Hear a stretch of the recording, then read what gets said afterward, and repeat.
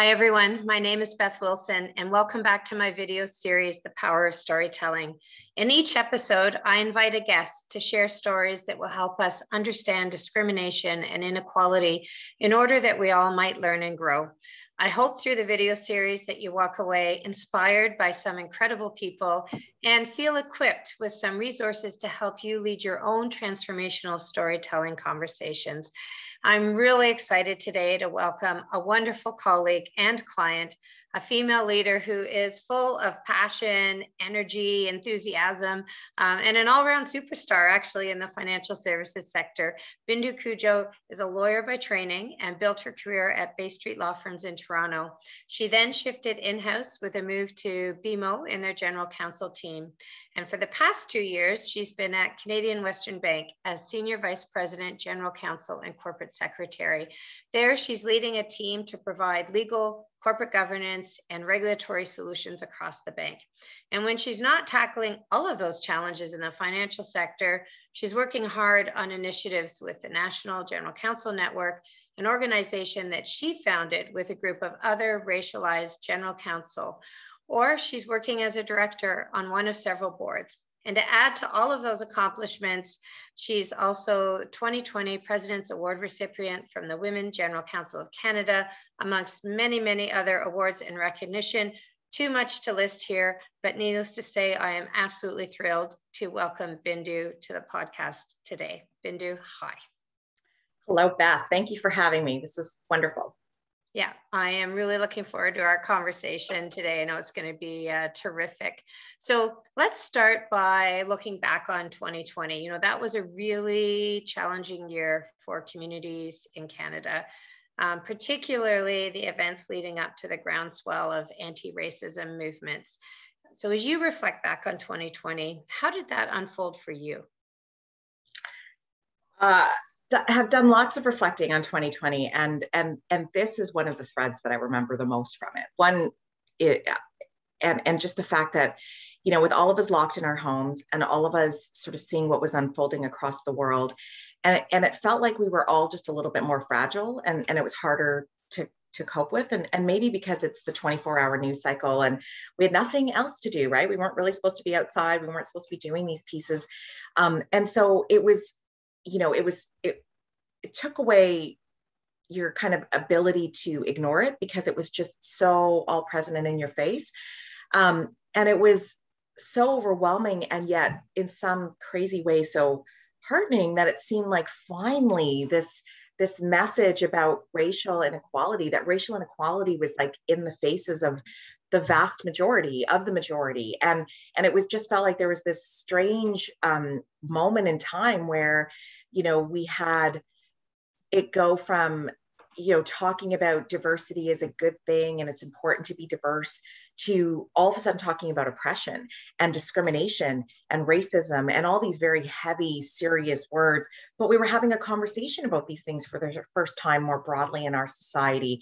You know, things like Black Lives Matter, which, you know, I'll fully admit a couple of years earlier, what was too out there for me. Like I couldn't quite get behind some of these issues, even though I very much was alive to the fact, both through my personal life and just as being kind of a member of society, that, you know, members of the Black community have a different experience as it exists again with policing and other societal structures. But suddenly Black Lives Matter became more mainstream. It became something that everybody or a lot of people could get behind and get comfortable with. And I think that those events and the fact that, frankly, there was a 9-minute video shown on TikTok a billion times over, really became a catalyst to get some conversations going from the fringes and into daily parlance to become a topic of conversation, you know, amongst friends, amongst work colleagues, amongst peers, that it wasn't, you know, a conversation that you had in a radicalized corner. It became more mainstream. Bindu, when you talked about things moving from the generic to the specific, right, from talk to action for everybody, that really resonated with me, right? So white female leader in a position of power and a position of privilege from both of those lenses, and always have considered myself an ally. My question for you is, how have your conversations changed with people who consider themselves allies, and how do you see allyship shifting? Because I know I've certainly asked myself the question as a result of all of this, and done my own journey of learning and understanding around white privilege and anti-racism. But am I doing what I should be doing as an ally? What should I be doing differently as an ally? How are those conversations shifting for you? And what advice are you giving people that come to you and ask you that question, or other leaders even in CWB? Yeah, I think it's a great question. I think what has really shifted is that there's such a desire, like there's so much more curiosity being shown in, I think, through allyship now. And I don't mean to suggest it wasn't there before, but I feel like there may have been a bit of a feeling like if you didn't know what those issues were because you were educated or whatnot, that it wasn't okay to talk about it or to ask, right? Like you should come to the table fully formed and really rich in your allyship and understand everything. And I think what's really evolved human being, right? Yes, a superior human being. It's a pretty high bar, high bar, Bindu. But I felt like there were times where, and I would say that even as I'm trying to understand, because I'm an ally to other people too, right? Like, believe me, I don't have it all. Like, I haven't won. It's one of my favorite phrases. I have not won the oppression Olympics, right? Like, I still have lots of privilege. I still got lots of things that, make my life a little bit easier. But, I think there was a feeling like it wasn't okay to really ask questions and to explore, or maybe it was, but people felt uncomfortable. But I think so much of the narrative over the last number of months about what is allyship and what it means, it's about being curious. It's about asking questions. It's about listening. And it's about letting, encouraging people to have a voice to speak their truth, their lived experience. And I would observe that active listening piece is really key. Like, the number of forums that either people have been creating for themselves, or leaders and organizations have been creating for their folks, or just the number of places to even talk about these issues has kind of exploded. Like, we might have done this conversation at a different point in time, and it would have, taken 18 months of scheduling, and then there would have been 20 people in the room, and we may have it just would have been a different way to have this conversation. But now we're going to have this, and it will be bigger than the few people that could be in the room with us. But I think the nature of the conversations, the frequency of them, the fact that they're a lot more exploratory, and they're filled with a bit of an urgency. Like, there were moments where sometimes the conversations felt like there was a bit of box ticking with, like, okay, I've been enlightenment done for the month. Like, I'm good, right? I'm maxed out. But I feel like this urgency that's going with it isn't just in folks like me who are talking about my experience, but like great allies like you, Beth, who want to do something. Like, it's not enough to just let it be, right? Or to just say, okay, like, I've learned, I'm a bit more woke, and let's get back to the, the task at hand, or the next email in my inbox. Right. So I think that's important. Certainly, we've found inside Denton's, we've been doing these discussions to disrupt series. And it's been incredible in terms of that listening and people sharing their stories. Bindu, maybe we'll shift gears a little bit to the personal for a moment. Your passion for inclusion and diversity really comes through. And this is something I've sort of known about you for a while, and I've seen it. Where does that come from in terms of your own history, and then how does that translate into your working life?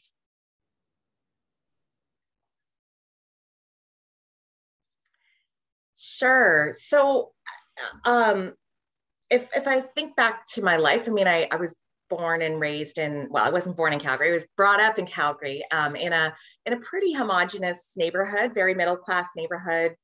There were only a handful of kids that went to my school that weren't white. In fact, there were, I think I mentioned this to you, I think there were like 4 sets of us. We were siblings, 2 pairs of siblings. And I still remember all of their names. And I remember how much we stuck out at this school. But that was our world, and that was our life, right? And so, in many ways, I would say my my beginnings were about a story of assimilation, right? As a strategy of survival. So, you know, you want to try to blend in as best as possible, but you know that you're different, because that there's some kinds of differences that are hard to hide, if that were even a thing. But you just acknowledge that you were different. And, you know, again, growing up in the 80s in Calgary, there wasn't a ton of diversity there. But I found early days for me, humor was a way to get through the stuff that felt painful at times, right? Or when difference became a thing that maybe came up between people, that I could use humor to do that. And frankly, it's been the tool that I've used through many parts of my life. But then I moved to Toronto, and then it was a different kind of sticking out. So in Calgary, I felt like I was so rare as like a South Asian person, even though it definitely wasn't that case by the time I left Calgary in the 90s. But when I came to Ontario, there were so many South Asian people that in fact I found in those communities that there was like cleaving down certain language lines and maybe even caste lines and all these weird things that I was just like, whoa, like I had no idea we had such a population, such a size of population, that we could actually start discriminating amongst ourselves, right? And dividing amongst ourselves, which is kind of a terrible thing. But then I went to law school, and you know, while there was a little bit more diversity there, it hadn't been like undergrad where there had been a lot more. And you know, you sort of started to find some of your like-minded folks in law school. I got involved in a lot of diversity initiatives, as they then were. I got to go to Yale, and I saw Kimberly Crenshaw speak and talk about intersectionality, and my mind was blown. And oh my gosh, law and racism. And it was so incredible. And then I joined the working world, and then, you know, I kind of had to go back to conformity, or at least I felt like conformity was going to be the way that I was going to survive and thrive. I didn't understand Bay Street. I really didn't know it. I didn't grow up on it. I aspired to it. I mean, that's a marker of success, right? Is to practice law on Bay Street. But, you know, I still remember a conversation sort of when I was in law school about, you know, Bay Street and Bay Street life. And one of the women lawyers sort of said to me, you need to do something with your hair, because it's just too big. Like you're not going to survive, and you're not going to thrive in Bay Street if you don't kind of tame your hair down. And I was like, oh my gosh, like, why am I feeling like I'm back and I'm 13 and I wish I had straight hair that I could crimp, because that was so awesome.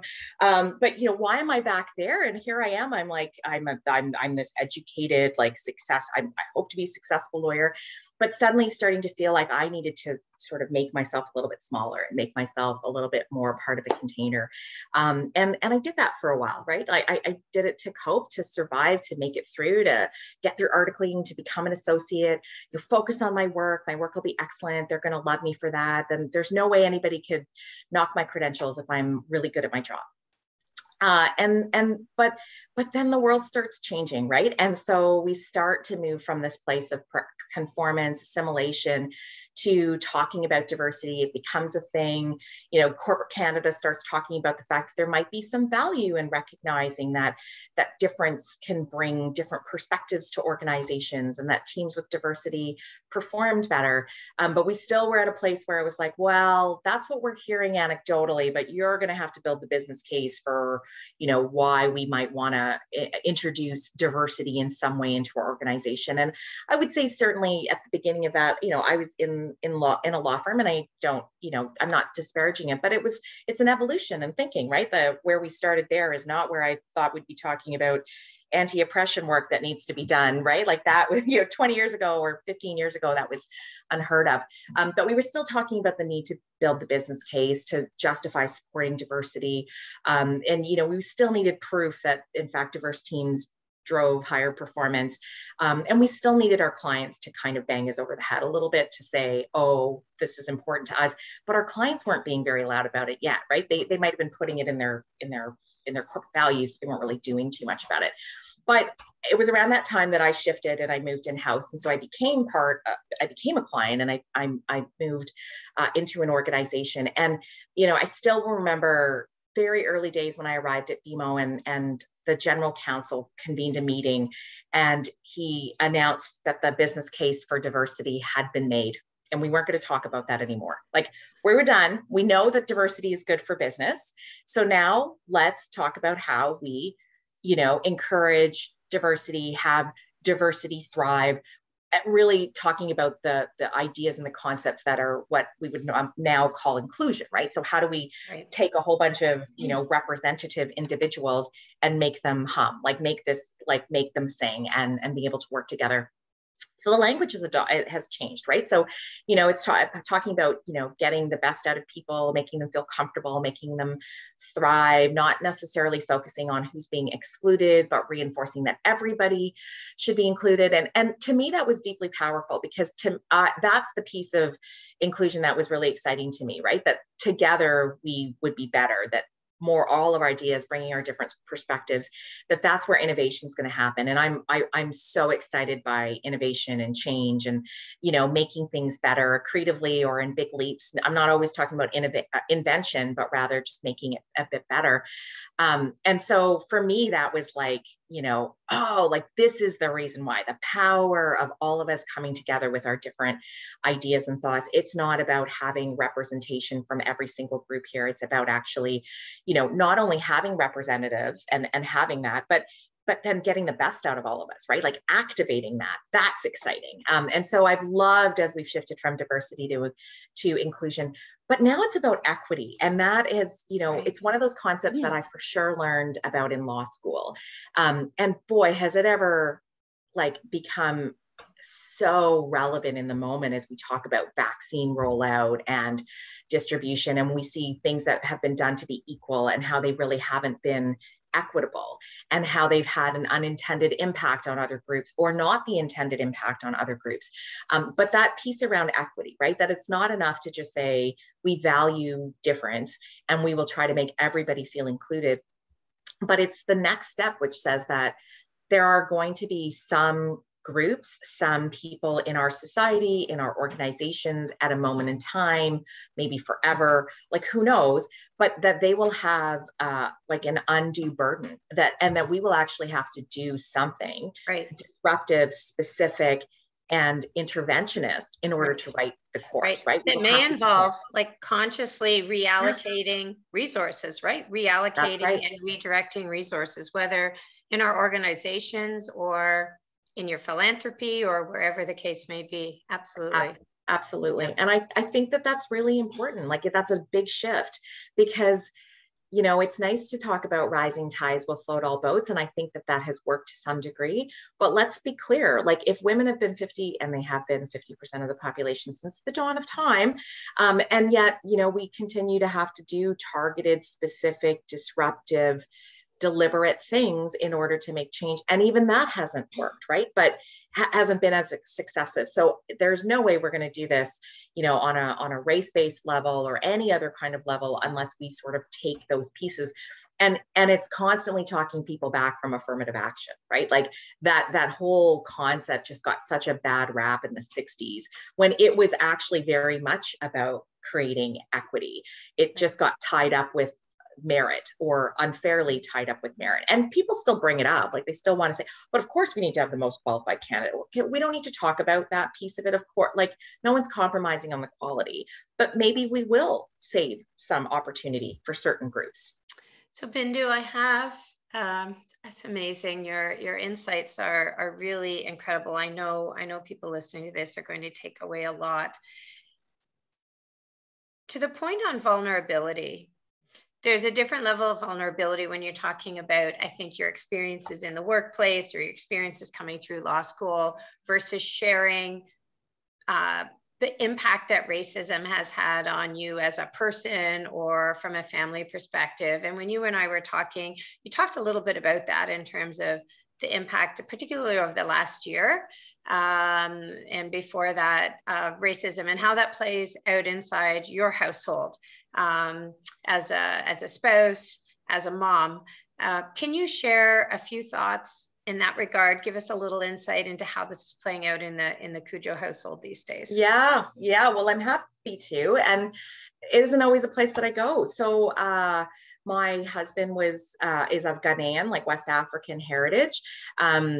Raised kind of all over the world. And, but, obviously here we are in Canada together and we've got 3 kids. So a daughter, they're all teenagers. So Thank you. I just survived a That's whole a year whole of other lockdown. podcast. That's a whole other podcast. Exactly. So, and they're wonderful. So I've got a 16-year-old daughter, 14-year-old and 12-year-old boys. And it's been it was such an interesting time to be locked in a house together with young people who, however they see themselves, tend to be identified as Black. So my daughter will say, so my mom lives with us as well, and aren't we lucky to have her? But I think maybe when school was in session, my mom, who wears sari, South Indian, wears a sari, went to go pick up my daughter from high school. And a couple of her friends were like, why is that Indian lady waving at you? Like, who's that? And she's like, oh, that's my grandma. And they all kind of looked at her and they were like, but you're Black. Like, how is that your grandmother? And so my kids are identified as Black, or they identify as Black. And I think they feel a lot more kinship with that to some degree, because frankly, the world sees them that way. So, as we're sitting locked in the house and we're watching all of this stuff unfold, again, none of which is happening for the first time, right? But there's that George Floyd video, and I'd heard about it, but I hadn't really seen it. And to be honest, there's a self-preservation piece to that, right? I'm like, oh my gosh, that sounds awful. I'm not certain I really want to see it. But my 13-year-old at the time is on TikTok. He's on TikTok all the time. And apparently there's different kinds of TikTok. I didn't know this, but he's on TikTok that's very sort of Black Lives Matter. And he's watching this video and he's like furious. He's enraged. How can this happen? This is, and he's like, he's sharing statistics. He's talking about all of this stuff. He's also got lots of other stuff going on about US politics. But my 11-year-old came and he said, everyone's talking about this video and I want to see it, but I'm scared. And so we sat down together and we watched this video. I bawled because this is like the most horrible thing that could be happening. Like, somebody's being murdered on film. It's not a movie. And there's 4 community helpers who, that's what my children have been told, like growing up in lovely Oakville, and that these are community helpers, that they're people you go to when you need help. Like, they're going to make you safe. And they're doing this, they're murdering this person, or 3 of them are standing by and watching it happen. What a conversation to have with my kid. What a terrible thing that my child really needed to see, but was like scared to see. And, that led, as it needs to, and unfortunately as it did, to a whole bunch of conversations with our 3 kids, but in particular with our boys, about, we live here and we have all kinds of privilege from living here, and we have every right to live here. But in our neighborhood, I'm not certain if you're going to be treated with the same right to live here. So if there is a gift out of this, it's that I get to have these conversations with my children without the disruption and interruptions of like the busyness of our lives, that, when I could schedule a conversation to talk about race relations with my children during a very busy month of travel and otherwise, but we're all together. So we can have those, and we can kind of test each other on that. But yeah, it hasn't exactly been easy. And I realized that's a different experience. The other thing that I would say that was really exciting and is watching Kamala Harris become vice president. And I looked at my daughter and I said, she's you, like she's Blindian, like she's Black and she's Indian. In fact, she's even South Indian, like, oh my God. And, because she's 16, my daughter rolled her eyes at me and was like, okay, whatever. Like, could you stop being so excited about this? But what a thing. Like, there has never been anyone like my daughter, like in that world. Like, okay, everyone tells me, like, they'll be like, you're like Oprah. I'm like, but Oprah's Black. Like, she's had a very different experience than me. But there's not a lot of people that are like me in positions of power and that sort of thing. And yet to have somebody like Kamala Harris be there to hopefully inspire my daughter or other girls like her or other people. Anyways, there's been some cool moments, some lowlights and some highlights, right? Yeah. Well, Bindu, I'll tell you what's inspirational, and that's you. So I think if you want to talk about gifts, thank you for sharing your time with me today, and everybody who will watch this. And what a gift for your children to have a mom like you, and your organizations to have a leader like you. Thank you so much for sharing with us today. It's been truly amazing. One last thing before we close off. Is there a book, a podcast, an article, any resource you want to leave our listeners with as they continue their journeys? There was one that I spent a bit of time exploring, partly because I wanted to think about how to talk about race with my kids. And so it's the National Museum of African American History and Culture. And they have a whole series that's called Talking About Race. And I actually think if you're starting to learn, or even if you're if you're an advanced learner in the space, I always think looking at the resources that are kind of geared towards children are sometimes, or especially teens, are really thought-provoking good ones, right? Because they kind of take it back to the origins of what we're talking about here, and they don't get so caught up in all these other assumptions. So anyways, I thought there were some wonderful resources there. And thank you for your time. Thanks for inviting me. Thanks very much. Take care. Okay, bye.